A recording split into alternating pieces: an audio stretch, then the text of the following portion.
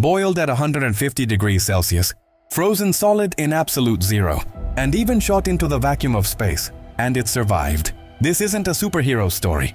This is the real story of the tardigrade, the most resilient creature on Earth. When pushed to the brink of death, this microscopic water bear does something incredible. It dries itself out and turns to glass.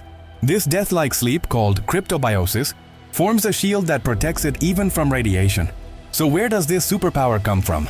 The answer lies in its DNA. The tardigrade produces a unique protein that shields its cells.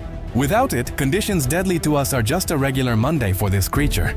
Right now, scientists are trying to unlock its secrets. Could this DNA be the key to preserving organs for transplant, protecting vaccines, or even shielding astronauts on missions to Mars? It's more than just a microbe. It's proof of life's incredible will to endure. And this superhero might be sleeping on a leaf in your garden right now. Nature's smallest, toughest warrior.